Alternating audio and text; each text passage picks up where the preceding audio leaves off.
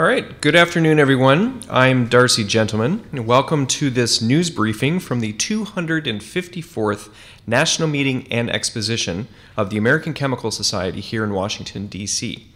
We're joined today by Dr. Debasish Bandyopadhyay from the University of Texas Rio Grande Valley. Dr. Bandyopadhyay will be talking to us about mining the seed husks of avocados for compounds that could be used in future medicines and consumer goods. Dr. Bandyopadhyay? Thank you, Dr. Gentleman. My name is Debasish Bandyopadhyay, and I am from the University of Texas, Rio Grande Valley, Edinburgh campus. And today I will tell you something about our recent findings. Next to me is Mr. Orlando Castillo, my student. Actually, Valerie Americano, my another student, and Orlando Castillo, they played major role in this project. Along with this, Thomas Eubanks and Daniel Bigicana, they also helped us. So what we want to tell you today, that before I tell that stuff, let me express my sincere thanks to American Chemical Society for providing me the opportunity to present our findings. At the same time, I am thankful to Dr. Katie Cunningham, Dr. Douglas Delmore, and Dr. Darcy Gentleman for inviting me here. So what we did, you know that avocado is like a fruit, and everyone we eat it here.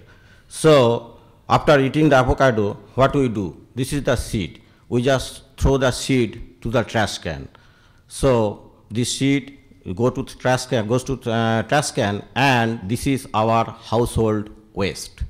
The food companies, they dry up the seed, and then after drying up, there is like a little cell on the seed. The cell is removed, and then oil is extracted, avocado oil. So this poor guy, this cell, this is waste of, industrial waste of household waste. This is household waste, this is industrial waste. So today I am going to tell you something about this poor man, the story of this poor man, but trust me, it will not be a sad story, it will be a good story. So what we did, we collected seed, and then from the seed we dry it in the absence of sunlight, of course, with plenty of air, and then we collected the husk, 606 grams, and after collecting the husk, we grinded and we did the fractionation. The nonpolar part, which is diethyl ether, we did. From there, we isolated some compounds along with oil and wax. About 32 grams of wax we isolated, and 3 teaspoonful of oil we isolated their form. After that, first we did the GCMS analysis, and the result of the GCMS analysis is amazing. In a word, there is no other word which can fit here except amazing. So what we found there, and then after that we isolated some compounds also in pure form.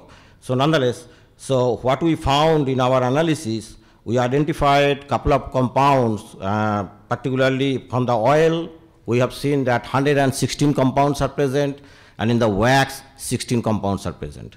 So out of these 116 compounds, all are not identified, but we have identified some compounds, and one of these is your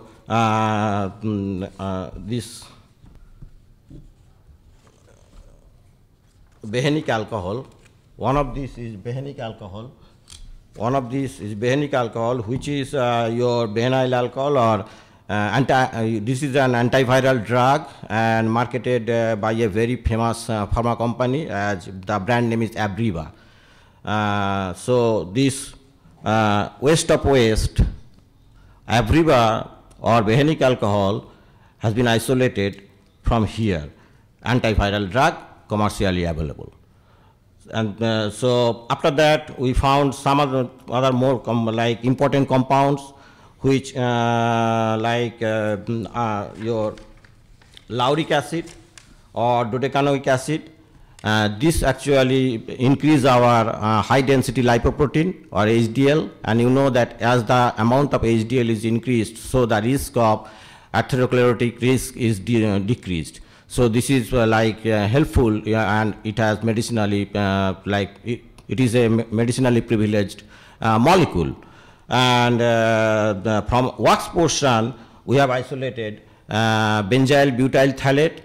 68.36% of the wax contains benzyl butyl phthalate, which is really amazing. Lots of this guy we have found there, and this benzyl butyl phthalate is a very well-known plasticizer, and for PVC, polyvinyl chloride, and it has a high very good market worldwide. Like there is no plastic company you can find which they do not buy benzyl butyl phthalate. And this stuff is present in the seed husk plenty. And other than that, we have isolated your benzyl your Ph.D, your hydroxytoluene, butylated hydroxytoluene, and that is also antioxidant. There is a paper, the Journal of Medicinal Chemistry 2015. They have reported this compound as antioxidant, and this compound has application in food industry as food preservative and food additive. So this type of important compounds that we have isolated so far from the oil and from the wax section. And still our work is continuing. We are working on the other fractions of this seed husk, and we hope to get more compounds that might show biological activity as well. All right. Well, thank you very much for that explanation of your research. At this time, I'd like to see if there are any questions, either here in Washington or from online. And please state your name and affiliation before asking your question. So it's Kath O'Driscoll from Chemistry and Industry magazine. It's really interesting, the compounds that you found in the husk, but I'm wondering, how commercially viable is this technology? How would you go about extracting these compounds at commercial scale? And would that be worthwhile doing in terms of economics and environmental issues? It should be. The extraction is not very difficult. But the question is that how we can collect, or companies can collect the seed husk. That is like little bit more the business side, not the chemistry side. But I think the way we do the recycling, for recycling we collect the cans, we collect the plastic bottles, the similar way we can collect the seeds. That can be an idea. Like I saw that in Walmart, when you are entering, there are like big trash box, and people put their cans and people put their plastic bottles for recycling. So by that way, they can collect the seed, and then from the seed, the husk can be separated very easily. That is not a problem. And from the husk, the extraction is like traditional extraction. There is no difficult chemistry behind this. So would it be the same extraction procedure that you've used in the laboratory? Yeah. It would just be scaled up? Yeah. Yeah. Yes. Okay. All right, thank you. Thank you.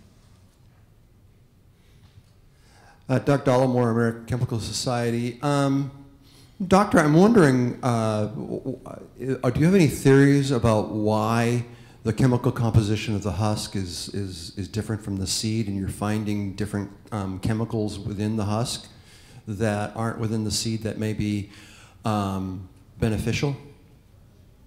Well, to directly hit your question, before that, let me tell you something that my major focus is drug development, both synthetic and natural. But I have passion for green chemistry, and green chemistry, environmental protection stuff, so I like them. And my professional affiliation with many journals as associate editor EB member or reviewer, I have to do like almost regular basis.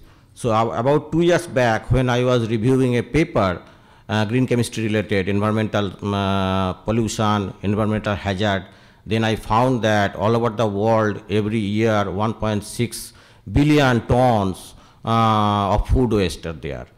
And avocado, it is like all over the world every year 5 million tons of avocado are produced.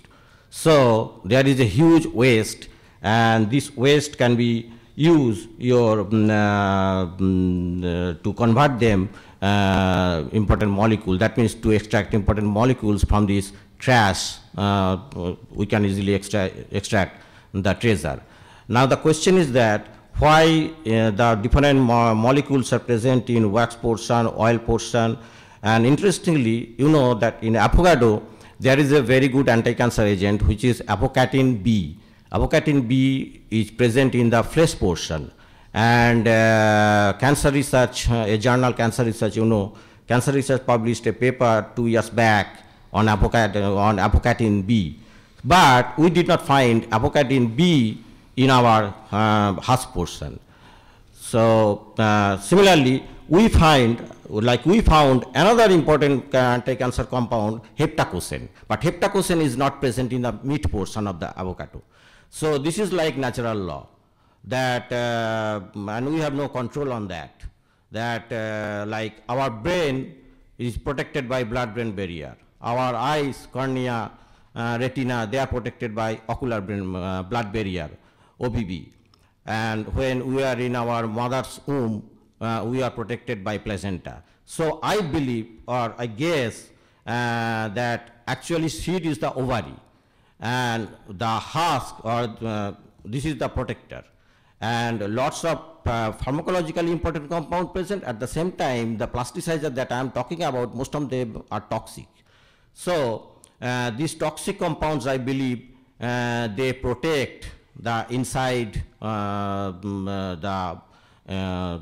the seed from outer infection. So that might be a justification. So far I can think about that. Quick question for Orlando Castillo. I'm sorry. I understand that in part this was a student-generated project, that there was a question about why not look at the husk. Is that correct? Yes, there was. I wasn't there for the initial part of the project due to the fact that I wasn't really interested in research at the moment. But from my understanding, yeah, that's how it played out. Actually, he had some other goal in his life, not research, but he took my lecture classes also, and somehow he has become interested, and he has joined to our research. But now he is the key player. Yes. What concentrations of these compounds are you finding in the husk? Okay. The main plasticizer, benzyl butyl phthalate, that is present 68.36% of the total husk, total wax. So that is huge amount. But in terms of the actual quantities per husk, husk, like husks, we collected 606 gram. And the wax is like almost 31.73 gram. So it is a good amount. And out of this 31.73 gram, 68.36% is your benzyl butyl phthalate, which is the plasticizer. Right. And the paper, the press release mentions that you're actually you've taken some of those compounds and you're looking to modify them to produce medicines, it says, with fewer side effects. Can you expand on that? Which compounds are you actually focusing on, and how are you modifying them to make better medicines? Yeah, so that is actually my major focus, your research focus, and that chemical modification of natural product. So by that way, you know that 78% anti-cancer drug commercially available, they are either natural product or their origin is in nature. 75% your antibacterial drugs, they are either natural product or their origin are in nature. So, like chemical modification of natural product targeted to the synthesis of pharmacologically important molecules is a very, you can say, like emerging field of research. And we like in the past, we did estradiol. You know, estradiol is a natural product, beta estradiol, and we did chemical modification of beta estradiol, and we increased the anti-cancer activity about 7-fold. So that is our goal also, that the molecule which are already pharmacologically active, we can increase their potency depending on the how they can work with the molecular target. I mean the proteins, how the docking should go. So depending on that, our plan is to do chemical modification of this less potential compound. And always the drug discovery research, like there is no drug in the market which has zero side effect. So always your drug will be better if it can show higher potency, at the same time less side effect. So that is our goal, major goal. All right. Another question here? Thank you. Bela Buslik, ACS Communication. When you look at an avocado, there's a considerable amount of peel. There are a lot more than the husk. Have you looked at the peel itself? Yeah.